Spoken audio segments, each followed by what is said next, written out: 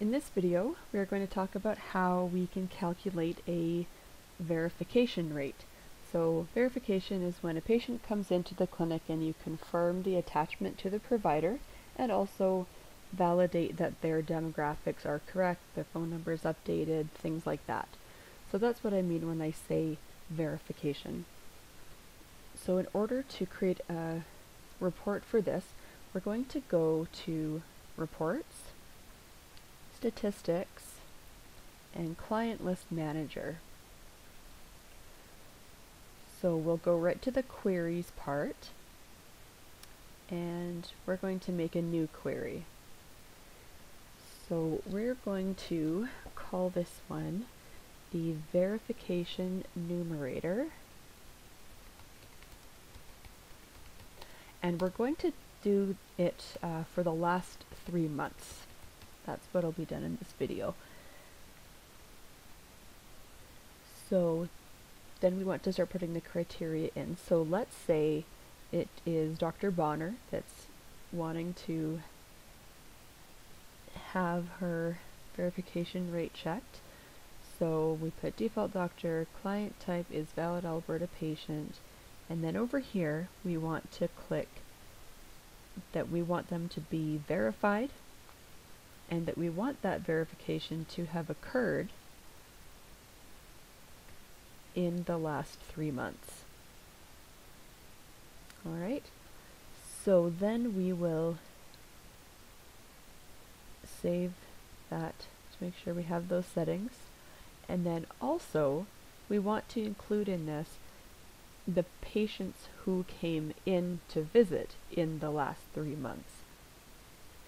So there's lots of different ways to slice and dice this, but for this particular physician, Dr. Bonner has been working really hard for the last 3 months to get her staff to verify all of the demographics of patients coming in. So now it's 3 months later, and she really is excited to see how they did. So this is the situation that we're setting the criteria up for. So again, we're going to save that. So let's run the query and see what we get. So 6 clients. So she doesn't work very often, Dr. Bonner. So there are 6 clients that have been verified when they came in for an appointment during the last 3 months. Now we're going to make a denominator for this. So we'll go New Query.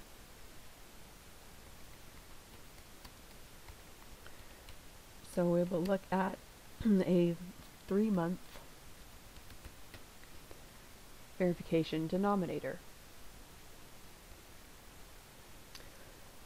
So in the criteria for this, we're going to keep some of these settings. So the default doctor is still Dr. Bonner, the client type is still valid Alberta patient, but this time we're not looking to see who was verified or not, we're just getting the population.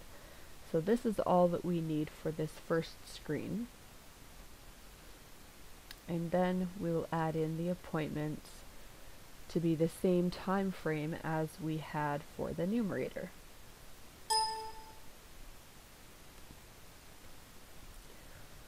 So an appointment in the last 3 months. So if we save that query